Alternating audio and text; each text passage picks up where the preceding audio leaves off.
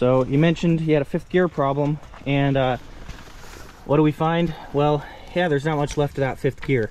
So yeah, no wonder why it wasn't working.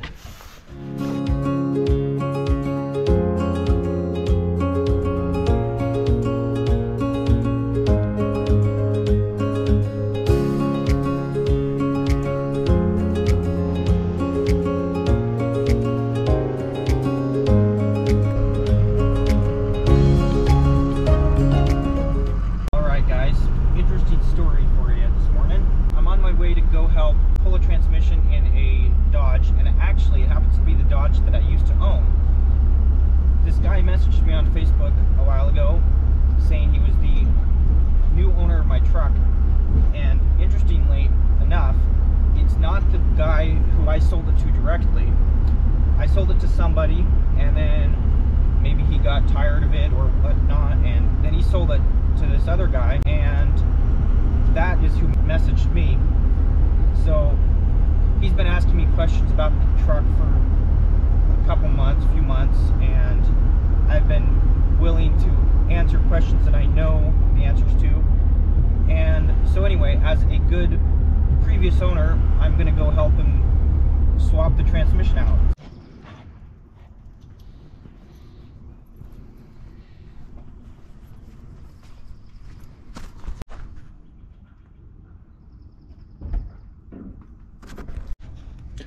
Alright, so the first thing we're going to do here is pull the driveline off.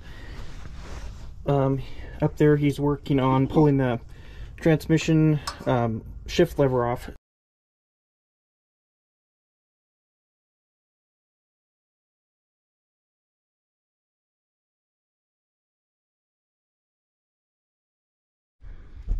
Alright, so here we are working on pulling the boot off. We already got the center console, and we got the shift lever, and it also it disconnects down underneath.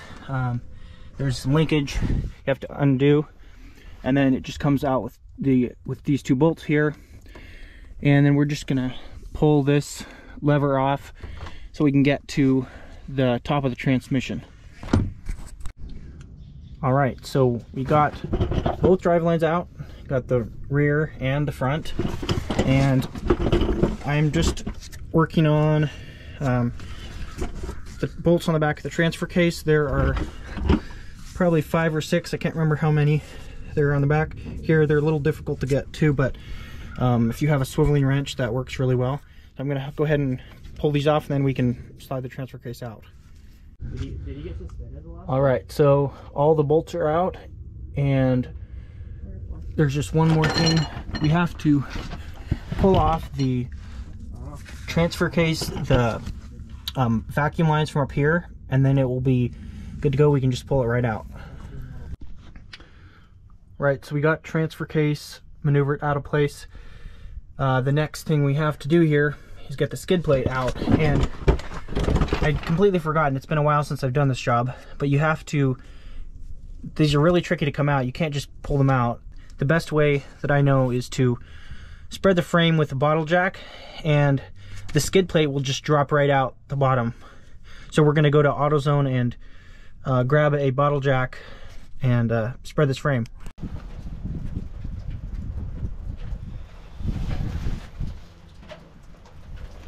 Here we are 2 days later.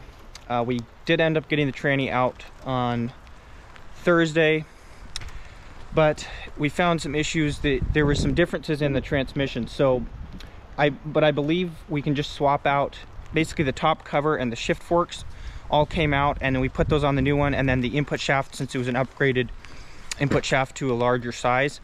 But let me show you the old transmission. So you mentioned he had a fifth gear problem, and what do we find? Well, yeah, there's not much left of that fifth gear. So yeah, no wonder why it wasn't working. And we also found some pieces which are down in that bucket somewhere. Yep. All right, so we got just about everything ready to go back in. These are the top bolts are tight. This will be done at the very end when we fill it with fluid. We drained it, and we greased the splines. I know that looks like a little bit overkill, but this will be where it slides in and out for the clutch engage and disengage. So I'd rather have too much than not enough grease. So I think right now we are just about ready to put this thing back in the truck. All right, so one more step here I'm going to do before we throw the transmission back in is I am going to put grease on the shaft. It's a little hard to see, or the bearing part, the part that slides in and out. This is the hydraulic mechanism there. I'm gonna put some grease on there, and then hopefully I'm gonna try to get some grease back on the spline, so hopefully everything will just be nice and greased when we put it back together. So we got the transmission pretty much ready to go. We got it on the jack. We're gonna roll it around, and hopefully we'll get it lined up, and then it'll go right in. But that could be the next chore, is getting this shaft to line up. So let's go.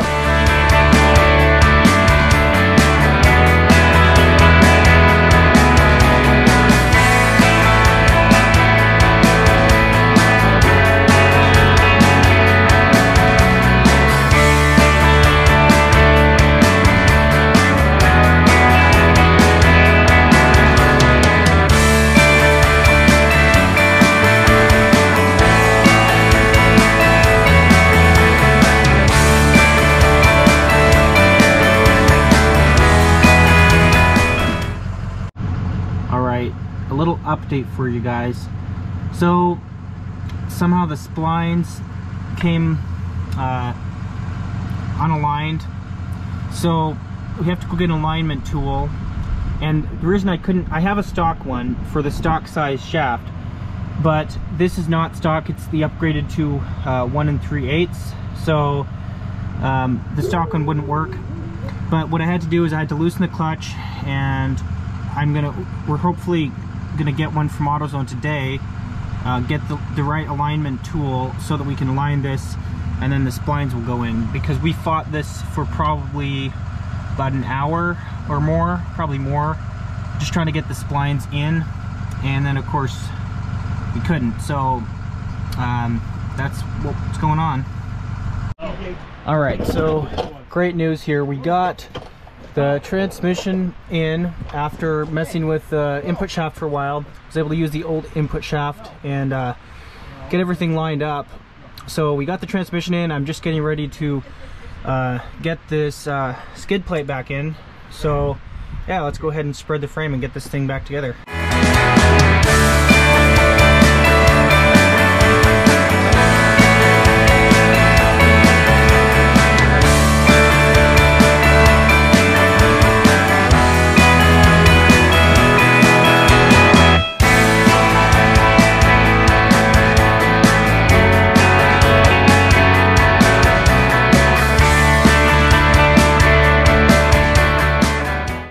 Alright, so we got transmission bolted down and the skid plate in place, and so we're just about ready to start with the transfer case. Alright, we got front and rear driveline in, obviously transfer case, transmission. The only other thing I have to do under here is hook up the vacuum lines, the red, white, and black.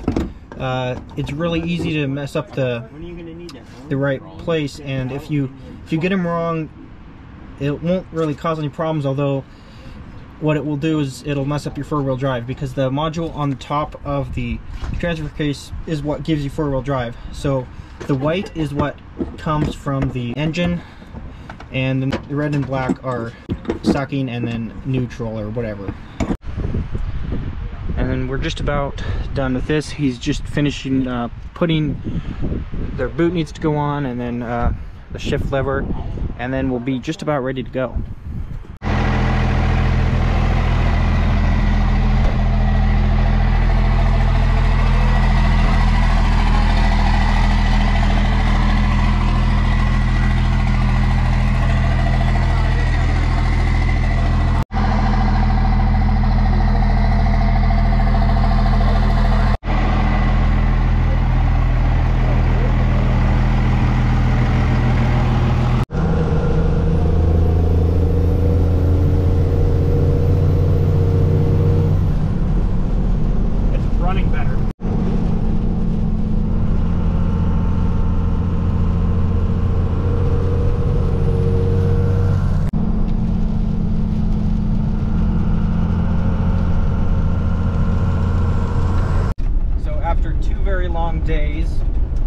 fighting this tranny. We finally got it back in the truck. Everything is running amazing. The transmission shifts well, and the truck is it's an old truck. It still has its issues, but at least we got the transmission issue fixed, and should keep them rolling for a while. So as you can see, I'm pretty filthy. I'm ready to go home and take a shower. Hopefully not have to work on this truck for a while. Sorry about the videos not being super detailed in this one, but hopefully you get the idea of how to pull the transmission and put it back in. Of course, there's a lot that I didn't say, but hopefully you guys can fill in what I didn't. And I mean, a lot of it is pretty intuitive with all that was going on and the time crunch that we had. It always takes a little extra time to film. Well, thanks for watching, guys, and I'll catch you in the next video.